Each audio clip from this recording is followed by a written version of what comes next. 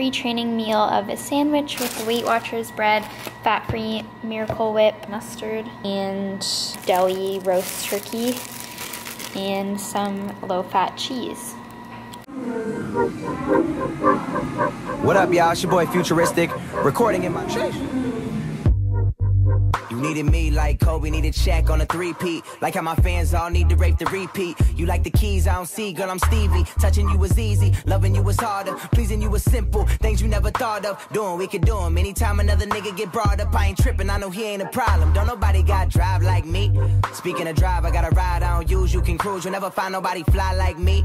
Buzzing like a hive like me, deep as an IV. Anytime you wanna grind on me, I'm in your bloodstream. Enough dreams to live, we don't gotta sleep too often. You can doze on the plane, all them trips I'm talking overseas. Wrong side of the street, we crossing on the interstate. Lil' dinner day, eat good, we should rekindle the flame, and every fire's gonna need wood, right? I gave you that until the morning, had you screaming my name. I'm off the chain like a pendant, and you depending on somebody that's gonna give you the business. After that, wanna wrap up in the sheets, have deep conversation. I'm the one that you can call on to listen. You need me. I know you needed me. I know you needed me.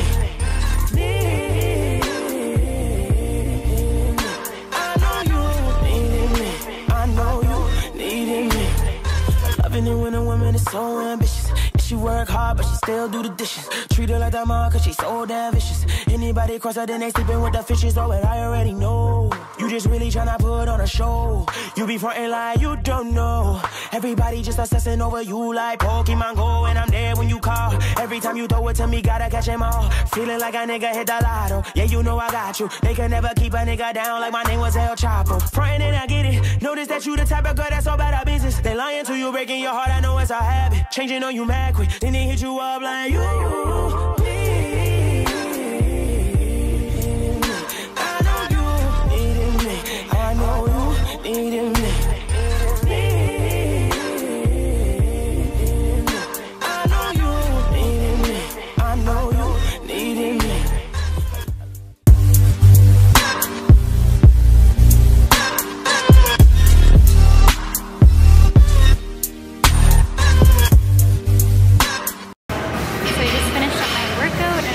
It was really fun training with Natalia. I'm gonna just finish out with a little bit of cardio.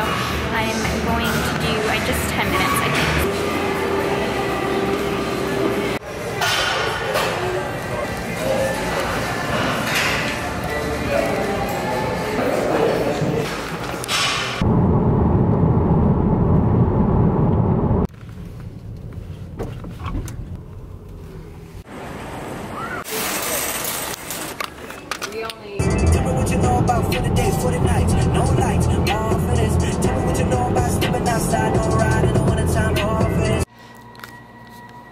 I'm back from the gym and I ran to Walmart because I had to pick up a few things, which I'm going to show you guys here. Show you what I got.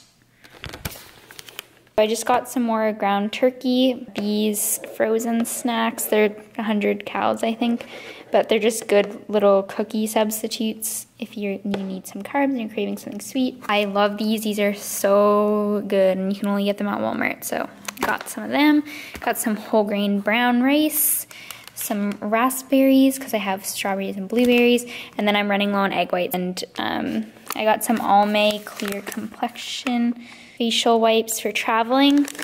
I'm very, very hungry. I'm very tired. I'm very low blood sugar, so I'm gonna make myself a quick meal. Yay! I feel like every time I vlog, I'm like so draw. I always vlog when I'm dying of hunger. I make myself my Chipotle bowl. I'm so excited. Yep.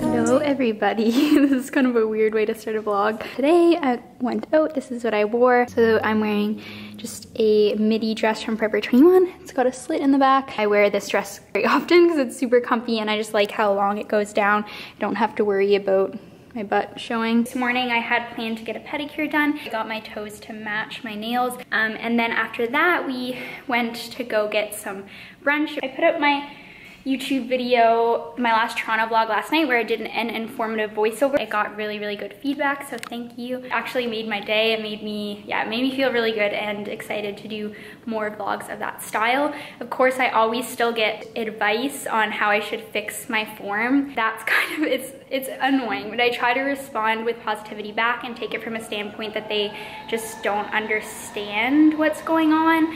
And people love, like I do, like everyone really likes to give advice, so I try to just take it as a positive and that they're trying to share what they feel is their correct knowledge. Oftentimes it comes from a point of misunderstanding, so like people will correct my squat thinking that the way that I'm holding the bar is wrong, but really in fact I'm actually doing a low bar squat, and then they might comment like the bar is a bit uneven on my back.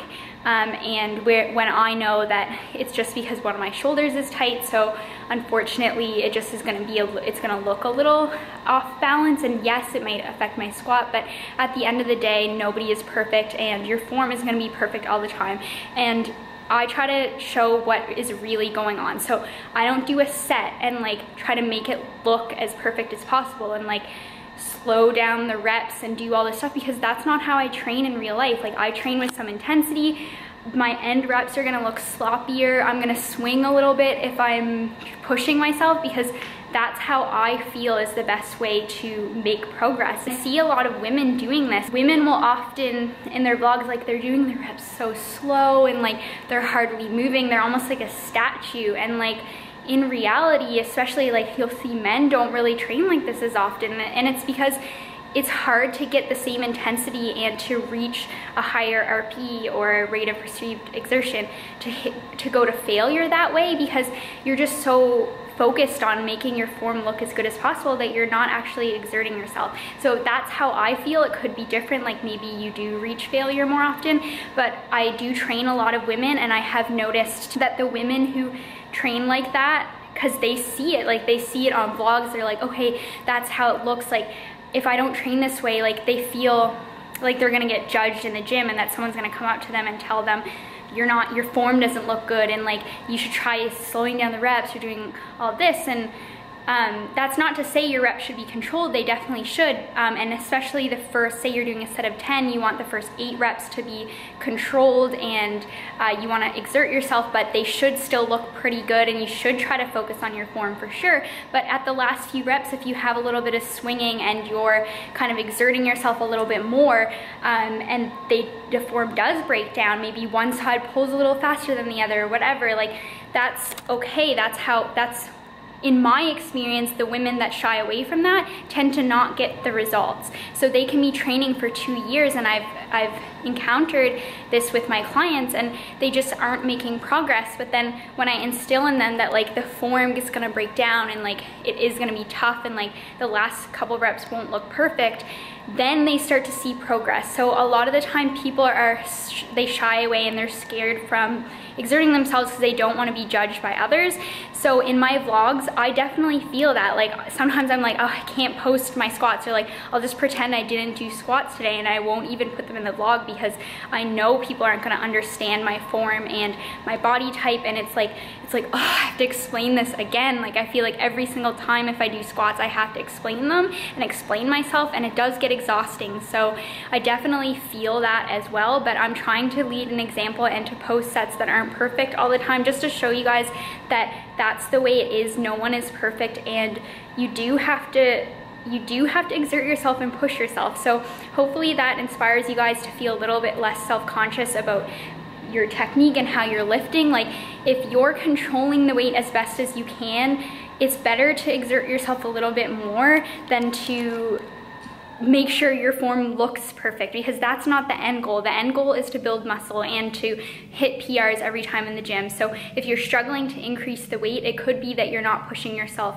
enough. So yeah, hopefully that helps you guys. I kind of went on a rant out of nowhere. I wasn't even expecting to talk about this right now, but I'm glad that it kind of ended this way, because my goal with my vlogs is to give takeaways. So I definitely agree, like in the comment section, people were saying like, oh, it's really refreshing to hear information in your vlogs, because a lot of vlogs are just like daily life and everything, which I like those too, but I'm definitely the type of person who does like to learn something new, so I can totally understand where you guys are coming from, and I'd love to provide more of that content for you. So if this is something that you enjoy, definitely give me a thumbs up.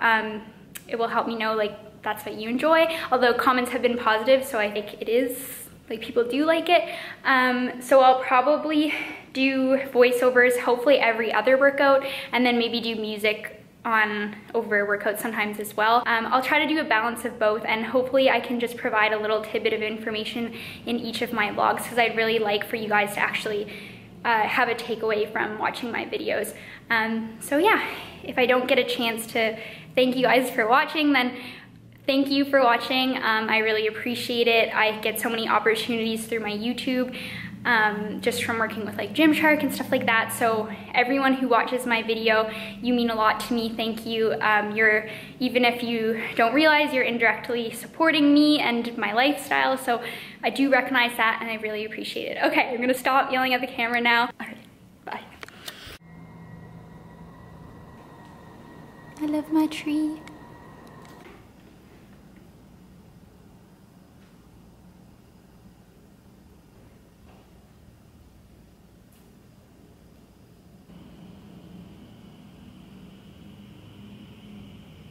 So I've edited,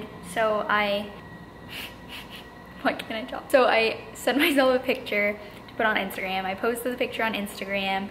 I replied to comments on Instagram, because I'm trying to do that right away, because otherwise I just don't ever get around to it. Even though I do read comments, just to let you know, I always read them.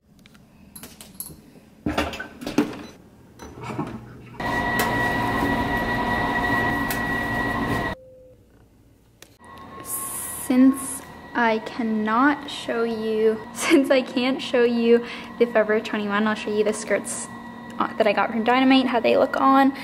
So this is the first one. I think I showed you guys either in the previous vlog or the one before that. Got kind of a slit up the side. It's really cute. And then skirt number 2 is a bit shorter, and it's kind of got this drape wrap hemi thing, and there's a little bit of ruching. Then dust the back, so it's longer in the back, which I really like. It will cover my butt.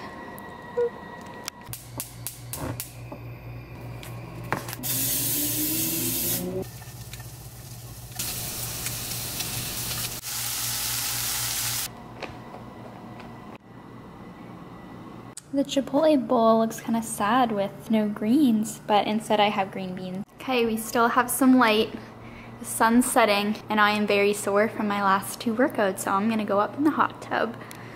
Sports bra, Forever 21 undies, bun, I'm ready.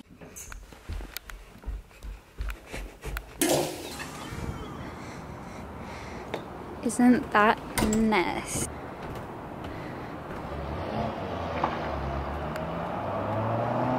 And now I'm gonna watch the sunset and soak in the hot tub.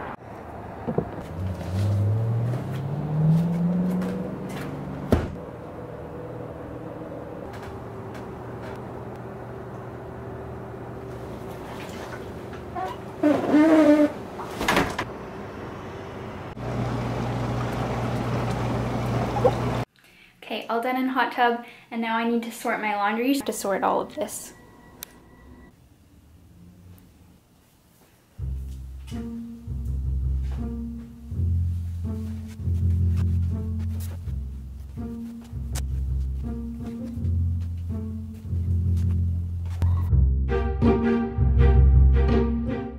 Just in case you did not see or hear in my last video, I'm just gonna play this again. I'm not gonna re-record it, so yeah, here is my new program. Hey everyone, so I want to introduce a program that I just released, Intensive Max Glute Hypertrophy. It's the same one that Emily is running right now, so if you saw her post about it, then that's this program. Hers is obviously going to be more customized to her, but this program is a generic kind of version. So I'm really excited that I released this finally. People have been asking for it for a long time.